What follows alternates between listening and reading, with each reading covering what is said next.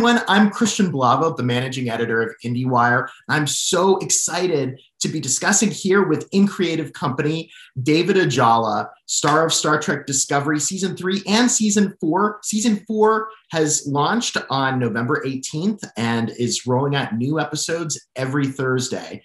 This new season is really exciting and really puts the spotlight on your character Book, David, in a big way. What excites you about where Book is this season? Thank you for the introduction, Christian. Much appreciated. That's very kind. I tell you what, I'm really looking forward to delving a little deeper into this guy's world, because in season 3, we were introduced to this character. We saw him navigating this new world through his lens, of course, because he was the doorkeeper to this new world. So the audience were able to experience this world through Cleveland Booker and Michael Burnham. And then we see him kind of semi-integrated with Starfleet, but still protecting and keeping his autonomy. What I'm really excited about is going into season 4, we see Cleveland Booker operating from a place of survival, deep, deep survival. And he's in very unfamiliar territory, and he has to deal with a lot of pain, a lot of grief. And it'll be quite raw, but I think exploring these gray areas of grief and of pain is really important. And so relevant to our current moment. Yeah, absolutely. I felt like, even though the show is set in the 32nd century now, Star Trek has always done an incredible job of connecting to our world and reflecting things that are happening on our own world. And yeah, grief and death, are big themes in this new season, certainly for what your character experiences. And not to get ahead of ourselves, because only one episode is aired, but certainly something major happens at the end of that first episode. And yes, I'm excited to see, where the character goes from there, because as you said, he was our introduction to this new timeline. So for anyone watching, if you have not seen Star Trek Discovery, this show began as a prequel series to the original series, set in the 23rd century. Then it jumped ahead 900 years to the 32nd century, where the Federation barely exists.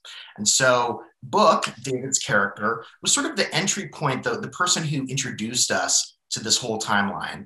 And, David, like the way I see it, like Book, he's sort of he's like Han Solo as a cat person. He's this courier. He has his own ship. He's a great pilot. But unlike Han Solo, he has a real connection to his homeworld. He is also a bit of a loner in a way. Like at least Han Solo always had Chewbacca. But and like, how do you go about describing this character of Book to people who haven't watched the show?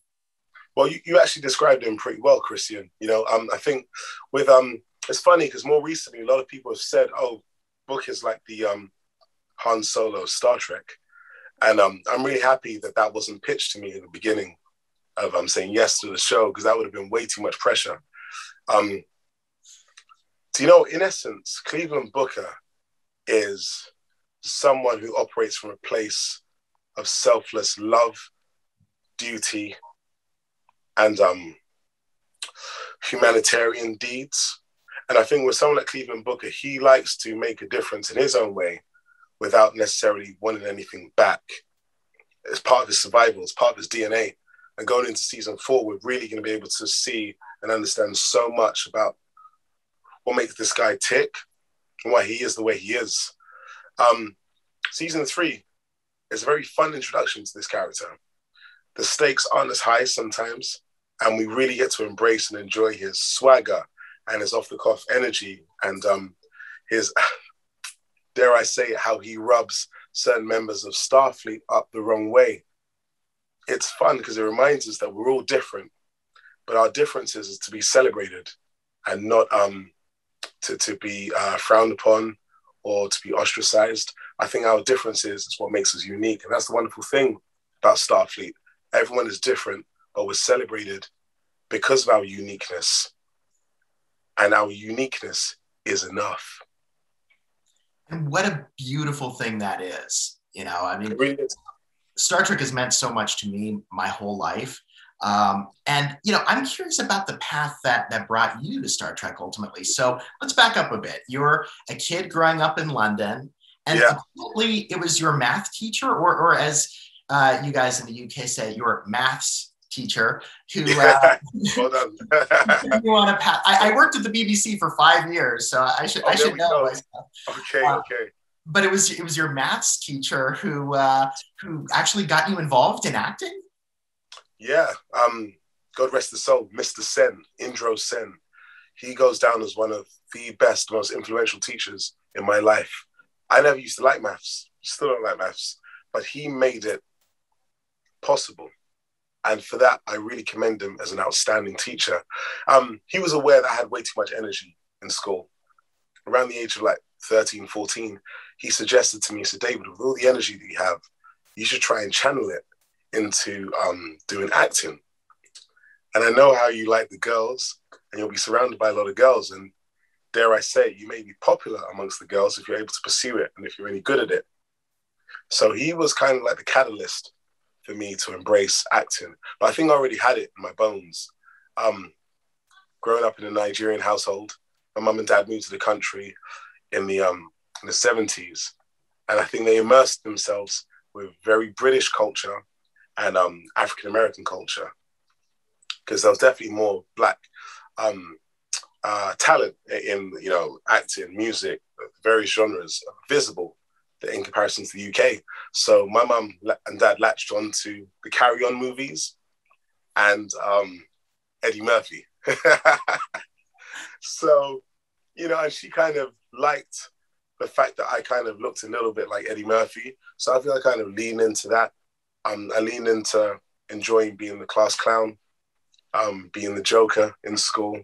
And, it's performative. When you have an audience, something kind of switches on. So I think that's how I kind of got the bug. Jump many years, Christian. After doing drama school, doing a few plays in the UK, TV gigs, film gigs, I get this call from my team. They're in New York. My manager, my agent are in New York at the same time. And they meet up to give me this call to say, look, the guys at Star Trek have this new character. They're really excited about this character. They wanted to speak to you about it. That's all we can say. They haven't given us any information, but they just want to speak to you directly. So I had this conversation with Alex Kurtzman and Michelle Paradise, who are the showrunners, the co-showrunners of Star Trek Discovery. And the way they spoke about this character, it sounded so fresh and fun. And I think I was at a stage in my life where I felt a bit, dare I say it, rebellious. So there's something about the synergy of this conversation with this character that connected with my spirit. And I thought, if I don't do this role and someone else does, I probably won't be able to forgive myself. So I think it was instinct, a bit of ego that made me go, I need to do this. And I'm so happy that my yes was yes. Oh, that's so fantastic. And, you've done some other sci-fi shows over the years. You were on Supergirl. You did a show called Night Flyers. But it's so interesting to me because would you say, that your first love, like when you were in school, your first acting love was the stage, before you got into film and TV? Yeah, absolutely. I think there's just something wonderful about being on the stage. Storytelling on a stage in front of an audience. The chances are the majority of the audience, you don't know who they are. And you step on stage and they say, we have paid money, or maybe we've got a free ticket, but we're buying into for the next 2 hours to believe what you tell us. This world which you're creating and which you're living in and inhabited in, or you're inhabiting, we believe it and we're with you. That energy I find magical, Christian. And you're on the stage, and even in a play that we did recently, we worked on a play called One Night in Miami, and it was at the Don Mar Theatre. We performed it 2017, 2016. The play was written by Kent Powers, directed by Kwame Kwei-Amah, who's the artistic director of Young Vic Theatre. It got nominated for an Olivier Award. We were so proud. so proud of this play. And you Because this played was Jim a play. Brown, right? I played Jim Brown. Yeah, that's right. And Christian, with this play, we have Jim Brown, Sam Cooke, Malcolm X, and Muhammad Ali. And some of the lines in the play are very unfiltered and authentic, painfully honest, painfully true, may make people feel uncomfortable. That's life. And it's okay to feel a bit uncomfortable, because feeling a bit uncomfortable can actually push us towards being the better versions of ourselves. And to perform that play and to speak these lines of these words that these characters are feeling and expressing them, and seeing audience members in the front row wiping away tears, laughing, holding their faces, that's a magic that you can't recreate. So even though I'm doing TV and film, I always try to remind myself of the muscularity, the memories, the emotional memories of that energy of being on the stage, because it's magical.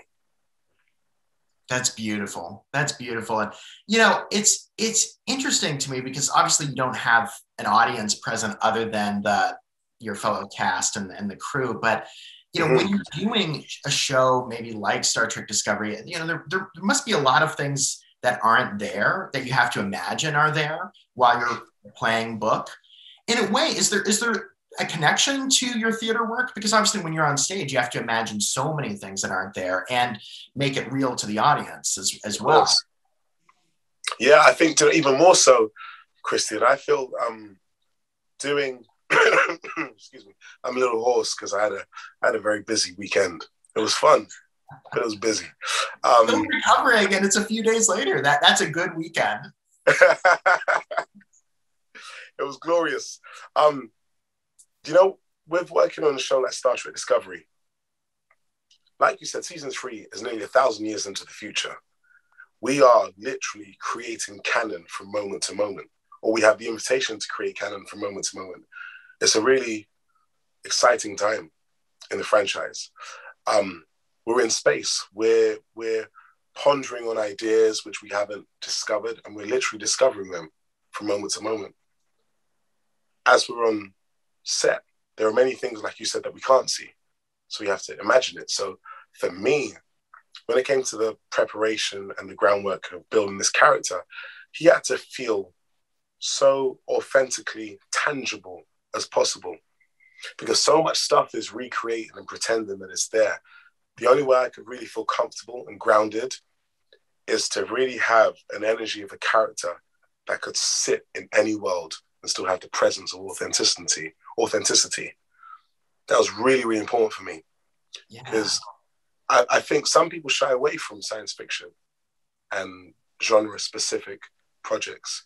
It's because it actually requires a lot more work for it to be invisible. You shouldn't see the work. The work is invisible. You shouldn't see the effort. That's so interesting. And that level of preparation that's required in order to make your performance sort of invisible, like you're perfectly integrated into this world, into the space. Absolutely. Time, that requires a lot of preparation and a lot of effort, and it's just then making it so you don't see the effort. That's absolutely. And it's fun, but I really do believe, Christian, with great, because a lot of people talk about method acting. I think everyone has their own method. My method is to prepare as thoroughly as possible, but then when you step onto that set, have the grace to let all that preparation visit as and when it needs to and when it wants to. You don't force anything. You just let it be. I think it's important. So presently in the moment, if someone gives you a gift, you can catch that gift. Yeah. It doesn't go over your head because you're like, no, I have to do this like this. You're like, no. I received that gift. I hold it. Feels good. It's there. Yeah. Give you something back. It's there, Christian. It's waiting to be discovered. Oh, that's so cool. That's so interesting. And, it's funny. I've noticed over the years, so you also performed Shakespeare. You did Hamlet and Midsummer Night's Dream with the Royal Shakespeare Company. And I've noticed over the years that specifically a lot of Shakespearean actors end up going into sci-fi or superhero movies, genre stuff in general. A lot of these franchises are really powered a lot of times. But I mean, like the Marvel universe, you've got Anthony Hopkins and, Tom Hiddleston, and you've got all these, actors who have that kind of background, which you have as well. And I'm curious, what's the connection there, like among Shakespeare and superheroes, sci-fi? Like, is it the timelessness of the themes? Is it the bigger than life personalities? Why do actors from something considered so highbrow often end up in these very popular franchise entertainments? It's a really good question. I do think it's a combination of comfortably being able to storytell within a very specific genre. There's something about being classically trained and being exposed to literature like Shakespeare, where you have a real kind of awareness of the language that you're using, where the style of storytelling, I won't say it's larger than life, I'll just say that it has many, many, many layers of consideration, many, many layers of things that you have to consider, from the verse speaking to the rhythm to the flow. So that technique, I feel, opens you up to a world of possibilities. You should be comfortable with it. I think Shakespeare's language, though it may seem intimidating, I think once you embrace it more and more and more, it puts you in a place where you're very comfortable with language, with storytelling, with characters, with big costumes. So now you take those same skills and fit it into the Marvel universe or science fiction. There's just the comfortability and confidence which allows you to troubleshoot in a more specific, effective way, I feel, without sounding too cerebral and wordy. I think that's why a lot of these actors transition very smoothly into these genres. I think that's so interesting. I really do. It's something I've thought about for a long time. And that's one of You're the first person that's asked that question. Oh, really? Yeah, absolutely. Well, and I mean, just looking at the work that you've done prior to Star Trek, I mentioned a couple shows, Supergirl, Night Flyers that you've done, but like one of your first credits, you were only like 20, 21 or so when you were doing it, was The Dark Knight. You have a small part in Christopher Nolan's magnum opus.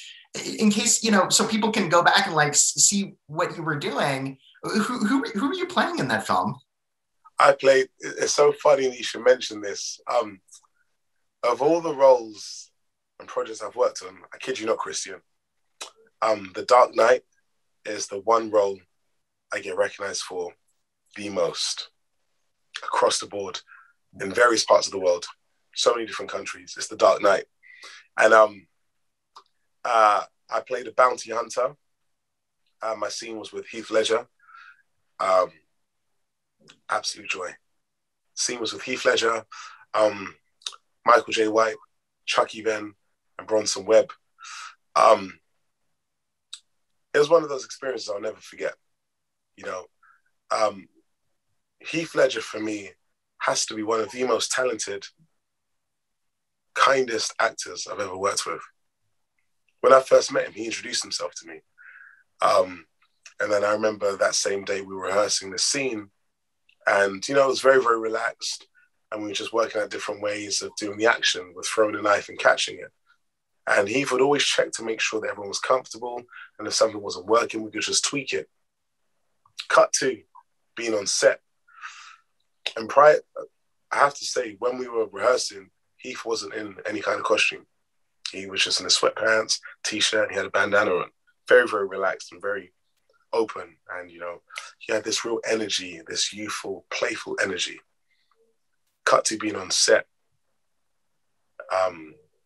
He's in costume and in character with the makeup. And not much was spoken about on set. Everyone knew what they had to do. Christopher Nolan was there. He's employed his actors. He knows, the strengths that they have. And we just started shooting. Didn't really rehearse, straight into shooting. I remember after each take, it was just quiet on set. Because it almost felt sacrilegious to talk. Because Heath Ledger was doing something so special, no one really wanted to make small talk. So Heath, in his wonderful Joker, playful way, would, in between takes, to break the atmosphere, which was very quiet and still, he would do these terrible, terrible party tricks. Balance coins on his elbow and then catch them. So he's got a bit of an audience and he's putting these coins on his elbow. He's catching them. And he picks up 4 more coins. And now he's got 6 coins on his elbow. He catches them. And then he picks up 8 more coins. And he's got a whole stack of coins on his elbow. And he goes to catch them and they all just splatter everywhere. And then he goes, shit. Then, without missing a beat, we just resume and continue filming. You want to talk about craft and skills, method acting technique, discipline, practice, doing your rudiments. Heath set the bar standard for me. He really did, because even during rehearsals, he had this like notepad where he would make notes. And I saw the way he interacted with Christopher Nolan. It was like he was like a student, and his curiosity and his drive to always want to do better and to collaborate really set the bar standard for me. And I'm that much more richer an actor and a person because of that experience with Heath Ledger. What a great story. Seriously, that's so interesting. And I mean, one of the best. What an experience to have, because I mean, that was one of your first movies, right? I mean, that was yeah. one of, yeah. How did you get involved? So my team gave me a call. They said, "Hey, David, we've got this script which has come through. It's for a feature film." I'm like, amazing. I really wanted to do a feature film. They're like, the film's called Rory's First Kiss. I'm like, it could be called Rory's First Birthday Cake. I'm in. Let me audition for it. So the sides come through, which is just a little segment of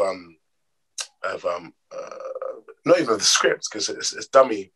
It's a dummy scene that they give you to audition with. So I've learned it, gone in, done my audition, didn't think nothing of it. 2 days later, got a phone call. David, you got the gig. I'm like, get in. Loving it. I know I'm about to work my first feature film. And then 2 days later, my agent calls me back. She says, David, we've done our research. The film isn't called Rory's First Kiss. You're actually going to be working on the new Batman movie. David, hello? David, you still there? I'm like, yo, Alison Lee was my agent's name. I'm like, you got to give me a few minutes because I just need to catch my breath real quick. It was such a special moment because I had no idea how wonderful and awesome and cinematic that movie would be. What a blessing, man. What a blessing. That's so cool. That's so cool. And, I love that that's, a small role, and yet people recognize you so much for that part. Just, I mean, it's a testament to the power of the movie, sure, but it's also a testament to your own ability to, the way that you have such a presence. And, you've brought that presence now and so powerfully to Star Trek, including, I would say, what's so unique about your character on Star Trek is that you are now like you're the bedrock, you're the foundation, you're the core part of the best romance that there's been on a Star Trek show or movie or anything Star Trek since like the 90s. That's, Christian, what do I say? That's amazing. It's true. It's true. And, I mean, that is such a unique part of your character, that he is this romantic lead. He's not just a heroic character, but he's a romantic lead for Captain Burnham, Sonequa Martin Green's character. And, that relationship is such a unique dynamic that we haven't had on a Star Trek show in a very long time. How have you approached that? And I mean, did you recognize that, this is pretty rare for Star Trek to have this kind of relationship? Do you know what? That's so wonderful. I think what I found so special about this relationship with Michael Burnham and Cleveland Booker is these two people, we have to remember how they met. They meet in the most hostile way possible. He's on a mission doing his thing. she's also on a mission doing her thing. They're both on a mission serving a purpose far greater than themselves, but yet in the moment they couldn't see that. In the moment, Cleveland Booker saw Michael Burnham as an inconvenience, an enemy of progress, and an obstacle. But yet, that meeting, you know, when the stars align and two people are in the right place at the right time, that's what it was with Michael Burnham and Cleveland Booker. And it just so happens that these two people bring out the best in each other. Cleveland Booker has empowered Michael Burnham to be the master of her own fate, to find her identity outside of Starfleet in the most wonderful, healthiest way. Michael Burnham has empowered Cleveland Booker to see the benefit of being part of a team, of a family, of a home. I think their relationship is so special because of the respect that they have for each other, for the love that they have for each other, and the way that they challenge each other to always stand tall, comfortably in the skin that they're in. I've said it many times, Christian, behind every great woman is herself. Michael Burnham doesn't need Cleveland Booker, but it just so happens that these two really do bring out the best in each other. That's so well said. And I think it's so meaningful for fans of the show to hear that, because I know that this relationship is something that people have really loved. I've certainly loved seeing it. And, it's a really powerful thing. And, working with Sonequa, how have you together found ways to, sort of pump up your chemistry or get on the same page with certain line readings, the way that certain scenes should go? I mean, I've interviewed her before and she's fantastic and seems, just the greatest, but what's your working relationship like? Sonequa is just wonderful. She's a really, really talented actress and just so happens to be a wonderful human being at the same time. It's very easy working with her. It really is. She's fun, very hardworking, and it just feels like she cares so much about the work, about this world, about the fans, that she's so fully invested. And I believe that being able to approach work from a place of care, love, deep gratitude, respect, really elevates the quality of the work because you're able to put ego aside a little bit. Having an ego is healthy. Balance is healthy. You need to have a bit of ego to stand on set, to speak the scientific terminology and words tripping off the tongue and command the audience to believe the words that you say. You need a bit of ego for that. I also believe that you need balance. And I believe in the world, in our working environment, which is definitely led by Sonequa, we have all of those elements. But the one element that we have in abundance is inspiration. We feel inspired working. Working with Sonequa is fun. We earn it every time. Our relationship, we didn't really speak too much about our relationship as characters. Our main thing was just to always look out for each other, to be there for each other, and to always encourage each other to stand tall. Very important. And I think from that purity of wanting to connect, one way or another, it'll inform the decisions that we make as our characters develop. But that being said, Christian, the course of true love never did run smooth. And Michael Burnham and Cleveland Booker's relationship will get challenged. I can most raw, challenging way. Wow. Well, if that isn't a tease for fans to, get them just even that much more excited about season 4. The first episode is available now on Paramount Plus. And David, seriously, there's so much there. Like if you're an actor or you're someone looking to make it in the film and television worlds, there's so much here that I think just from what you've said that people can learn from. I really appreciate you sharing your knowledge with us, your perspective on the industry, on the shows and the movies that you've worked on. Thank you so much. It's really been an honor. My pleasure. Thank you, Christian. I really enjoyed it. And thank you for your thoughtful questions. Thank you.